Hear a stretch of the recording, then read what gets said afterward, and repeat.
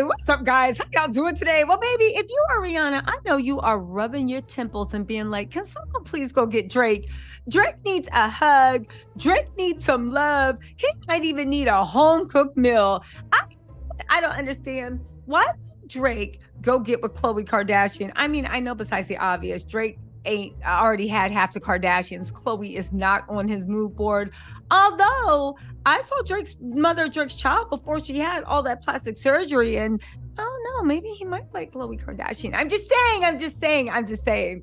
Y'all, Rihanna is rubbing her head. Drake will not stop with his BS. People are saying that Drake's team has pushed a newly surfaced video and interview. Guess what? Talking on Rihanna. We also have a little bit of what's going on with A$AP Rocky's trial and the way A$AP Rally is really trying it. I'm not saying that A$AP didn't do it. I am saying that it sounds like he didn't do it, and this is all a shakedown. There's some hilarious court testimony. If you guys don't know, A$AP Rocky was just in court. We got to talk about that too. But first, let's talk about Drake, because he really seems to be upset that Rihanna has 2 children, super happy, and is with someone that's iller and realer than he'll ever be. That really seems like the problem. You are jealous. Again, Drake in my mind will always be, a bad beat, jolted. Think about it. And you're your mid-20s to early 30s. You relate to the things Drake's saying on songs. Now ask yourself, why somebody in their mid-20 woman and 30 literally have the mindset of where Drake is right now? I think that he is mad that Rihanna leveled up with somebody that looked better than him, got more talent than him, as far as, into fashion, more popular, and just got swag. And that's what Drake always wanted. A$AP can dance his butt off. Drake, every time he tried to dance, well, we all know the paramedics are picking him off the floor. Anyway, right? He talks about women that influence his music in an upcoming New York Times profile. Now, this has resurfaced, but people are saying that Drake's people are the one that's pushing it up because they are trying to find ways to take shots at Rihanna. If this is true, I think it's sick. She is a mother. She just had a newborn. She's enjoying her life. You picking on Riot and RZA's mommy? Like, Axel is still in her hands. Anyway, right? He said Rihanna used him as a pawn. Listen, I'm not laughing at his pain, but I am laughing at his pain. Could you have said that any other way? Rihanna, she used me as a pawn. I should know, bad touch. I don't like this. No, stop, Rihanna, stop. But she wouldn't stop. Drake, shut up. Mind you, this is a man that has dogged out so many women. Anyway, right? This was a profile of Drake's from the New York Times. In the story, he opens up about his childhood, the making of his breakout mixtape, So Far Gone, and also his fling with Rihanna. Again, here's the thing. I don't really know what was happening back then. There were a lot of rumors going around, but it does look, you know what? Y'all saw what it looked like. Anyway, Drake said this: I was a pawn. He told the newspaper about his time with Rihanna, which began with an invite to pen a track for her. You know what she was doing to me? She was doing exactly what I've done to so many women throughout my life, which is to show them quality time, then disappear.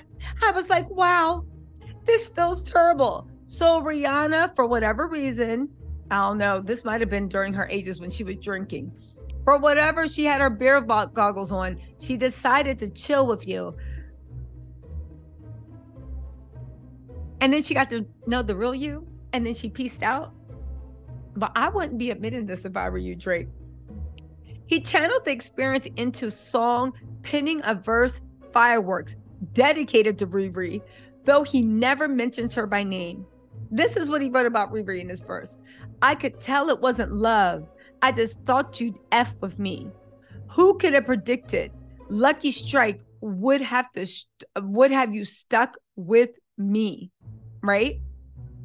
This is supposed to be referring to Manhattan bowling alley where they reportedly made out. Now, mind you, Drake is the one spilling this. He said, damn, I kept my wits about me, luckily. Did you, fool? Because you literally given interviews and writing. What happened between us that night, it always seems to trouble me.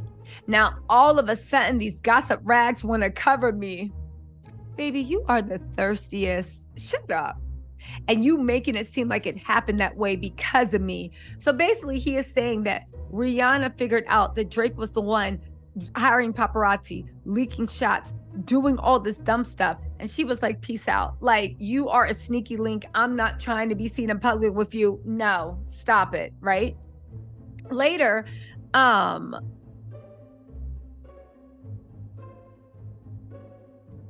okay, hold on. Anyway, Drake was literally on that BS. Now, I find it like really very interesting and very funny that the same man is saying that is now saying this about Rihanna, right? In Fear Heights.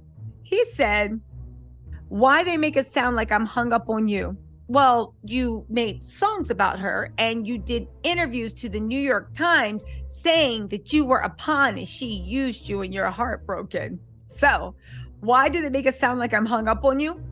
Let's answer his question. Because you are, sir. That could never be. It was. Gal can't ruin me. No, Drake, you ruined yourself. You literally got a literal adult actress that was trying to trap every guy in the industry that you're every single guy, and she wound up on your dumb self, and you were dipping and diving with a P-star unprotected.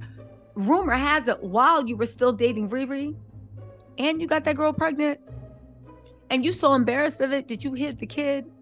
And just now, after you think that you washed her image into being like what, an artist, and she your baby. Anyway, right?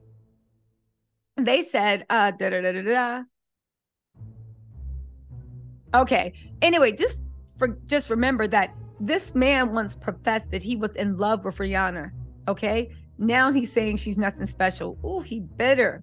Gal can't ruin me. Better him than me. Better it's not me. I know Rihanna was like, but it don't matter whether it's you, him, them. It was never going to be you, Drake. It was never going to be you. What you mean better you than me? He said, I'm anti. You better worry about getting your streams up. Remember he said that he was going to like release his album the same day as Doja Cat and destroy her album and her week. What happened with that, Drake? What happened? You slipping.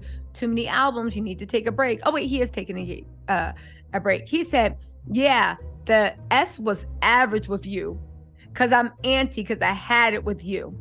And I had way better B's than you, to be honest. Yeah, that man, he's still with you. He can't leave you. Y'all go on vacation. I bet it's Antilles. He said, I ain't pretty Flacco B. This ish got real rocky. Y'all, Drake is so corny. Listen, it's just, oh God, he's so corny. I know Rihanna that, I know Rihanna like wishes she never like hooked up with him at Lucky Strikes, even that. So anyway, he said this about this is what he said about Rihanna when he presented her at the Vanguard Award. This is years ago. He said, we love music, which could change styles from album to album. We love the videos, which change their artistic vision from year to year. But most of all, we love the woman who hasn't changed since day one. She's someone I've been in love with since I was 22 years old. She's one of my best friends in the world. Listen. Remember, they said, unfortunately, Rihanna didn't enjoy Drake's public declaration of love, saying wading through that speech was probably the most uncomfortable part. I don't like too many compliments. I don't like to be put on blast. Y'all, listen, congrats to Riri and Rocky. But speaking of Rocky, Relly is in here literally performing as much as he can. He has given the Rob Kardashian recounting of his run-in with A$AP Rocky. If you guys don't know, A$AP Rocky is currently on trial for Relly. Relly is saying that he tried to attempt murk him. A$AP is saying it was nothing of the sort. That wasn't me. And what's more, this is nothing but a shakedown because you broke and you desperate and you trying to get money. Again, we don't know if any of this is true, but judging by the evidence, it doesn't look like Relly's telling the truth. Listen to this recounting, right? Relly told the court he planned to meet up with A$AP on November 6th to talk it out. But things quickly turned south. He grabbed me by the collar. He was shaking me. I tried to push him off. Get his hands off. Rocky pulled out a bang-bang from his waistband.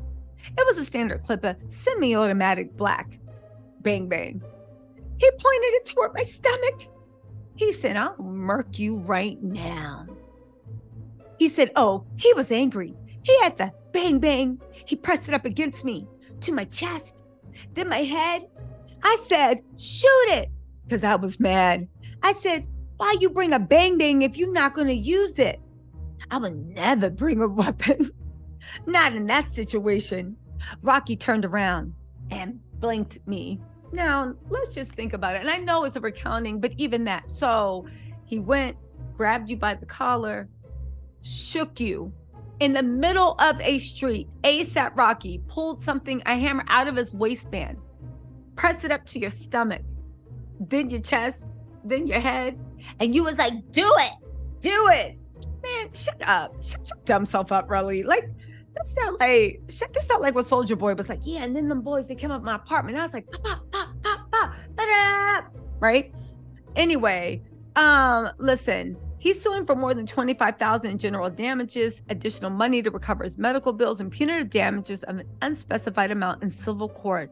Y'all, all this because ASAP wouldn't pay him $30,000. Y'all, listen.